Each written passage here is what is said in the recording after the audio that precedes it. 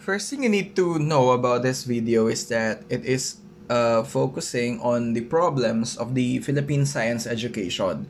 I will be creating, or yeah, perhaps next time, another video that tackles naman what are the, anong tawag doon? What are the good things that are happening in the Philippine Science Education system so far. Okay, so again, I hope that is clear. We are going to tackle the problems that are surrounding the science classroom. So yeah, let's begin. So the first problem is the shortage of qualified science teachers. In the country, we may have so many teachers, but still, the number of science teachers is known to be still insufficient. In 2004, Garcia and Tan prepared a report on Project RISE, which is RISE. It means Rescue Initiatives in Science Education.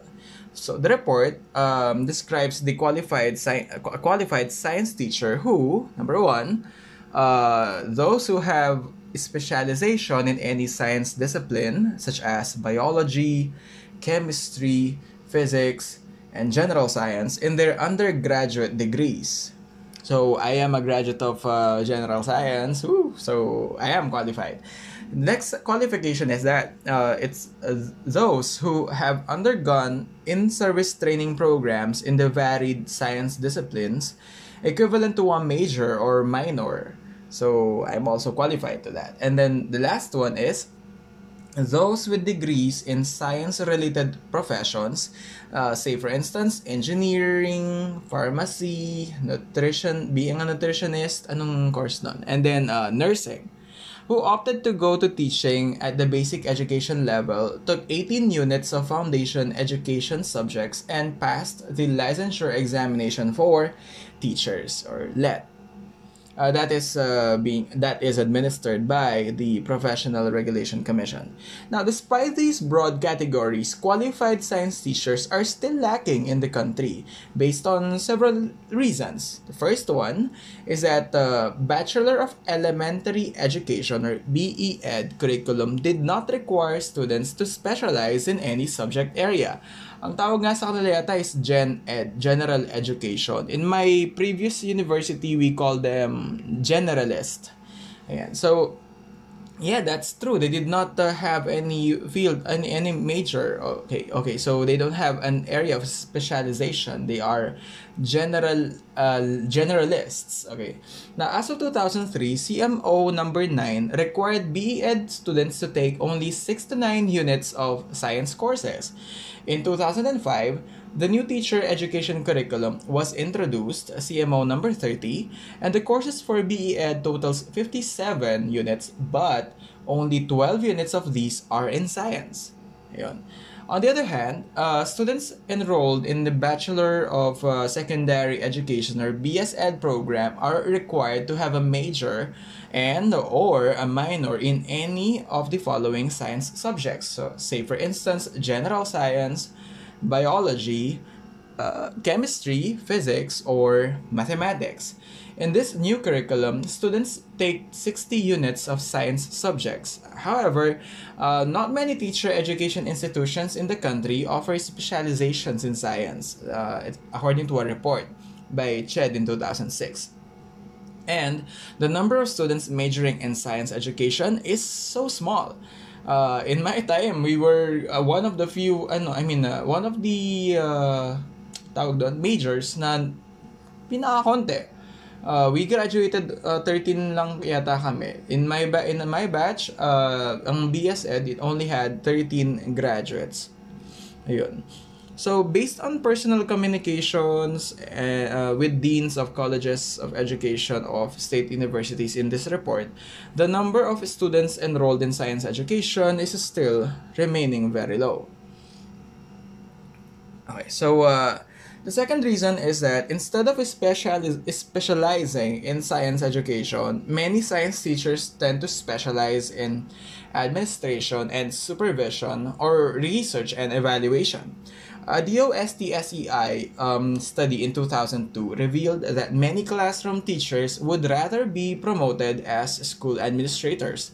Ironically, the rate of principals and master teachers are within the same salary range, but they're still vying for those managerial roles.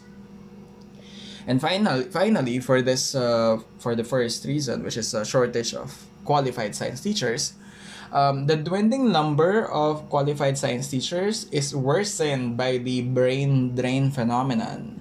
Yeah, that is always a problem when it comes to economic progress. Yeah, in the Philippines, brain drain. In a report by Cortez Tan and Sabellanos in that since 1990, more than 12,000 science and mathematics teachers left the Philippines to seek better opportunities in the United States, Canada, or even other countries.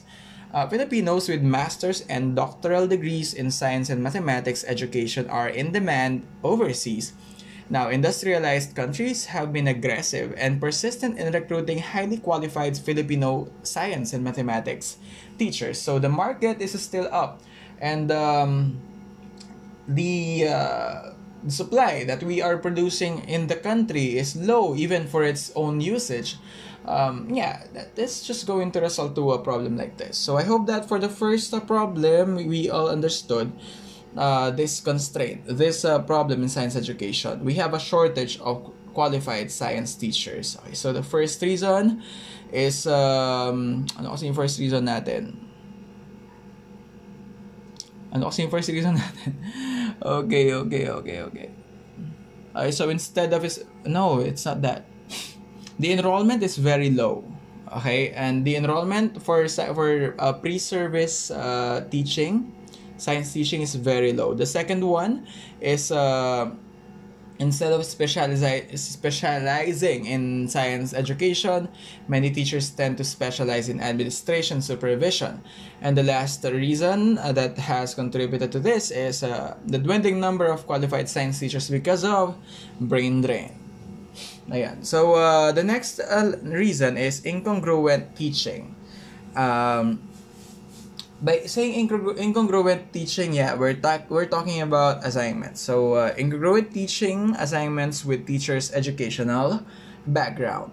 This problem is actually a result. Actually, it is parang ang tawag dito. It only came to be because of the first problem, yung lack of qualified science teachers. That lack of qualified science teachers in many schools led to the practice of assigning teachers to teach science subjects despite their limited background. It's a common tawag doon. It's a common occurrence that an English teacher is going to be given a science load, and then other teachers are going to take science because of a variety of reasons. Pwedeng biglang nagkaroon ng pwedeng yung science teacher na dapat magtuturo did not come to the school. I don't know, ba nabuntis or what, or umalis, or I don't know, reasons for absence. Pero yeah, this also is occurring. A teacher who is teaching science is not really a science major, and that's a problem. Now, this situation is true for both elementary and secondary schools. UP NISMED studies, National Institute of Science and Mathematics Education in the University of the Philippines, studied the profile of participants in their training programs through the years and found out that many teachers handling science subjects are non-science majors. Now, when asked what topics do they find difficult to teach or students have difficulty understanding the concepts, they included electricity, chemical changes and reactions, even weather, plate tectonics, and the movement of heavenly bodies. If you followed well, those topics, they required a lot of visualization, and they use models because the concepts are quite abstract, or they are abstract. Now, lacking in confidence to teach these science subjects, teachers tend to focus or linger on topics they are familiar with, usually biological, and leave out the difficult ones.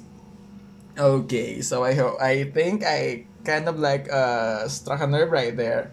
Yeah, siguro meron sa mga teachers ninyo or mga tayo teachers mismo, aminado tayo, na baka merong part ng science, even actually for us who are majoring in science, na nahihirapan tayo. And thus, if halimbawa, the curriculum guide is asking us to teach it at this particular level, we find it quite hard either to simplify or to discuss the complex, in a complex manner, the lesson to our students. So, baka meron lang kasi namang nag-skip, di ba? Di naman tayo nagtuturo. Okay, so, UP NISMED reported a disturbing situation, a very disturbing situation, when it evaluated the impact of a project called Bridget or Text to Teach project, which was implemented in 3 regions, in Region 4, Region 12, and the National Capital Region in 2004. Yung project na yon was sponsored by Nokia and the International Youth Foundation through the CMO Innotech, through CMO Innotech. Just search it. Alright. Provided interactive, easy to use multimedia packages to make science learning interesting and meaningful for young learners. Now, UP NISMED study revealed that there was no significant difference between grade 5 and grade 6 students regarding what they know and can do in science. That's quite twisted. Okay, so one reason is that that was used to account for this observation is the inadequate preparation of teachers handling science subjects. They have an inadequate amount of preparation.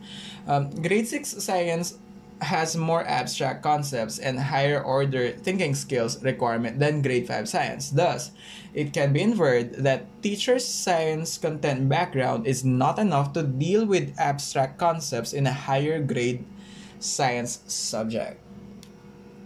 Okay, so if you're ready for the next alarming one, there is this result of the analysis of the TIMSS or the ano kasing ibig sabihin nito? TIMSS. Basta TIMS. Okay, so okay.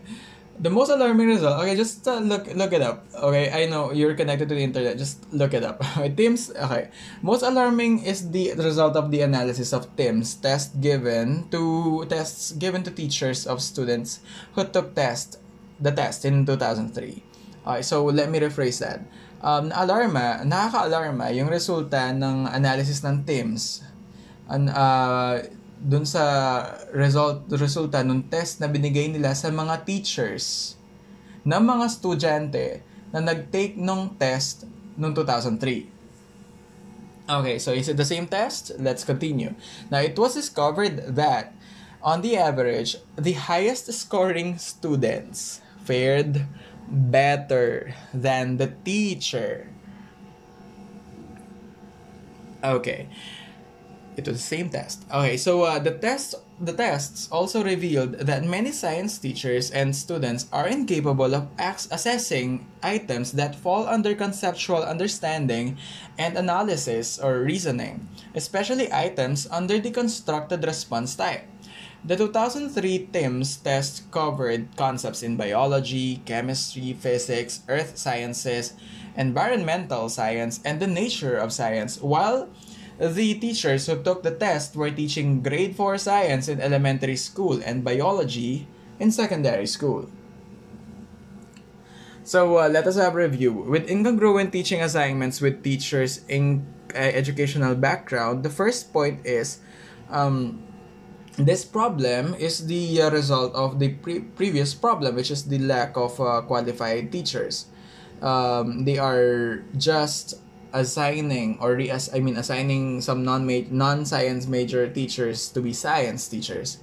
The second point is the whopping similarity between the things that a grade 5 and a grade 6 student can do. And the third thing is that in TIMS 2003, there were students who fared better than their teachers. Okay, so that is going to be really the problem.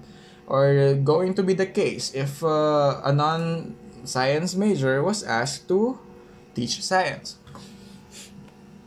The next one, the predominance of teacher-centered classrooms and teaching practices. The predominance of teacher-centered classrooms and teaching practices. Okay, so teaching science through transmission approach is still predominant. In this approach, the teacher manages the learning and passes on to learners the knowledge and skills, treating them as empty vessels which the teacher fills. There's evidence that transmission approach to learning, especially in elementary school, may be contributing to the lack of interest in science that is now widespread among elementary and secondary schools students across the country. The low percentage of students venturing into science-related careers in tertiary education can be attributed to the poor quality of science teaching in many Philippine secondary schools. Now, for many years, learner-centered classes have been found effective in developing students' critical and creative thinking skills. The approach is based on the philosophy that students learn best when they hear, see, and manipulate variables, also referred to as interactive learning. Consequently, the method by which learning occurs is oftentimes experiential. For many years, training programs zeroed in on the use of practical work approach or PWA to teaching and learning. This approach requires science teachers to use hands-on and minds-on activities to stimulate students' curiosity and imagination. In a learner-centered classroom, the teacher's role is to facilitate cognitive growth by utilizing the interest and unique needs of students as a guide to meaningful learning. Students' learning is then evaluated based on predetermined and developmentally oriented objectives. Sadly, just very sadly, teacher-centered classes still prevail in many Philippine schools.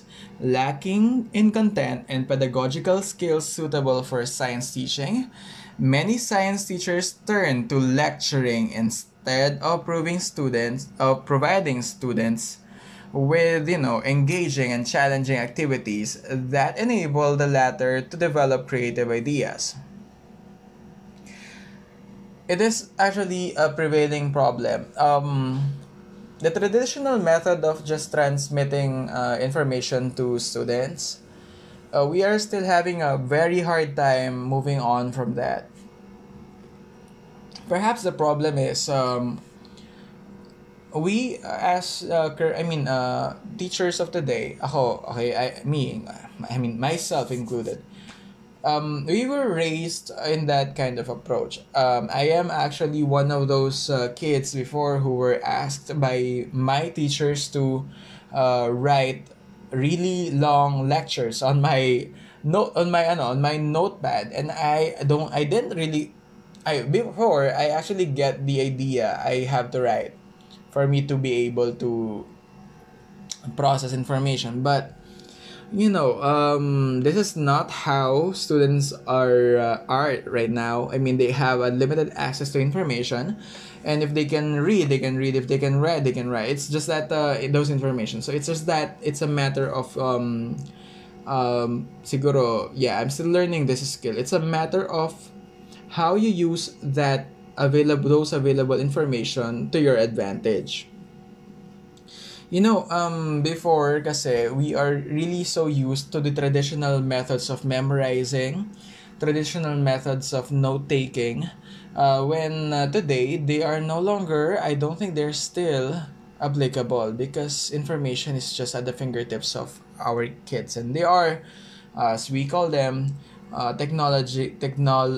tech natives, technological natives. I don't know.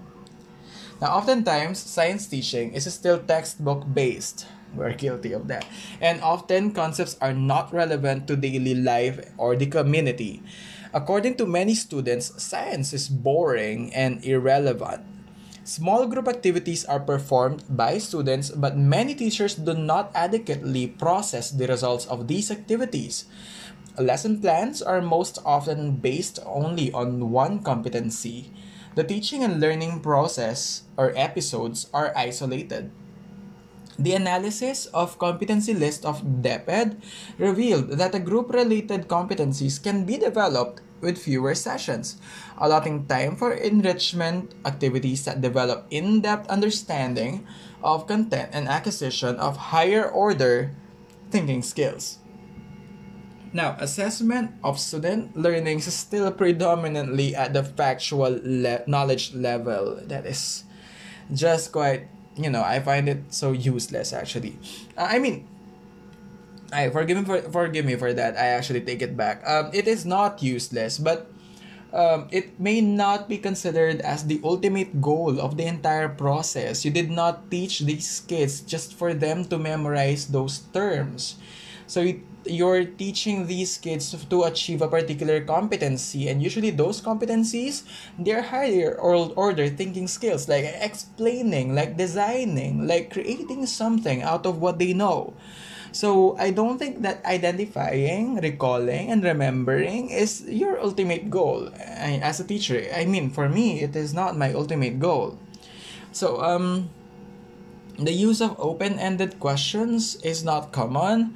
The result of the assessment is not used to improve teaching.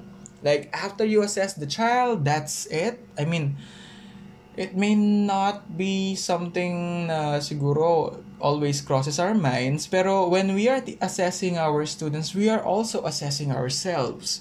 And ako, mostly, I am really not happy with my teaching because of the results I'm getting from my students. They may sometimes, some of them may not get a good score, and that is not really going to make me happy. It is not something I like seeing. So I do everything in my power and try to give them more examples. And if they still didn't work, and siguro that is the time when I am going to just raise my hand and say, "Na, I just have to focus on this kid. Perhaps there is really something I have to do for him, like individually, and no longer involving the class." Yeah. Now, it must be recognized that what gets assessed is what gets learned, and good assessment translates to good teaching. Which translates to kasalanan natin. Ayan. And then, okay, the next one is quite controversial. We know the value of books, the importance of books in the teaching and learning process, and we also know that as science teachers, there are really some problems in our textbooks, right? Okay. And that makes it the next problem, the next constraint. It's the lack of quality textbooks. Now, in the last few years, controversies over errors and inaccuracies in many textbooks, including science books, created a lot of noise. Since textbooks may be the only reference materials used by students and teachers, science teaching in Philippine schools remains problematic. Now, misconceptions are being passed on from textbook to teachers and students, making them difficult to unlearn. Alam mo, napakahirap kayang i-kumbinsihin ng mga bata na kalimutan yung mga unang na-discuss mo na simply because something in the book is wrong. At saka the students, they recognize the authority of books. In grade 10, we recognize the authority of books, and in the past school year, countless times siguro ang napansin namin meron siyang grammatical error. The examples were solved in a way na parang mali yata to, ganun. There are sometimes na tama yung mga digits, pero mali yung number because of the decimal placement. Ayun, so yeah, there are some times which are really difficult times to tell students that mali yung book. Kasi that is what we trusted. That is what they trust to. The process of textbook development has changed. In the past, textbooks, chapters, and activities were written, tried out, and revised based on feedback from end users. This process took almost 2 years before a commercial edition is released. The tryout ensures that the language and content are suitable to the cognitive levels of students and errors are detected. Today, textbooks do not undergo trial in schools. Many activities in the student manual or workbook do not work, and some substantial amount of errors have been discovered. Now, in addition, the coverage of the textbooks and teacher guides are beyond what elementary and secondary school students can finish in 1 year. Because these topics are covered by the achievement tests, teachers often go hurriedly through the chapters. Bahala na, basta importante, na-discuss ko. Often, teachers tend to mimic what is written in the textbook instead of explaining the concepts in depth vis-a-vis their applications and connections to real-life situations, which is another problem. Alright, now the last constraint we are going to talk about is the philosophy of science education at the basic education level is not clearly defined and reflected in the teacher education curriculum.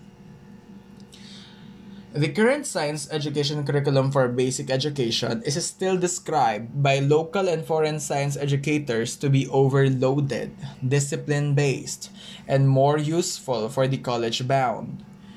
The science curriculum puts emphasis on breadth rather than depth.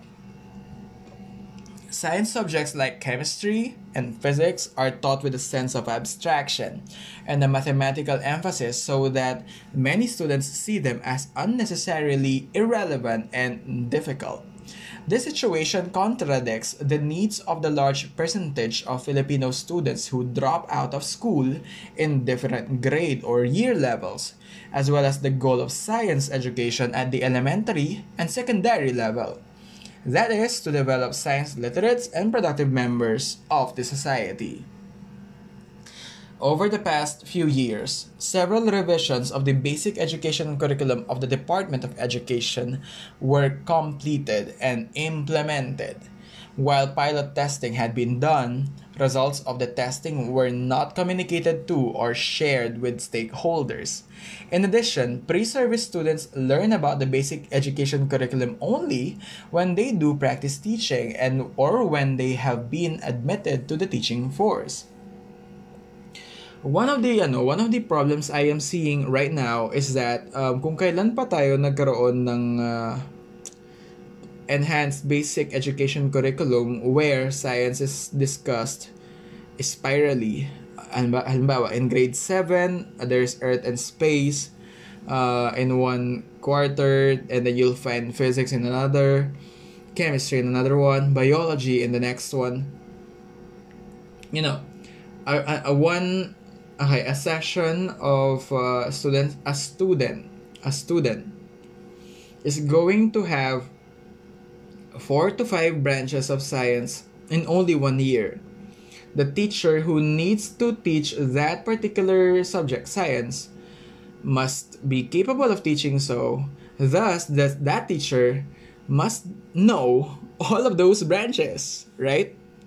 So, ganito lang ibig sabihin. Halimbawa, grade 7. Yung bata, ine-expect siya na matutunan yung lahat ng mga lessons in grade 7 na nanggaling sa iba't ibang mga branches of science. Ibig sabihin lang nun, dapat yung magtuturo mismo sa kanya, alam niya lahat yung mga branches na yon. Alam niya i-explain yung mga connections nila if ever man mayroon silang connections. So, ibig sabihin din nun, na yung teacher na yun dapat general science ang naging major niya. Tama ba? Ang training niya dapat general science. Tama ba?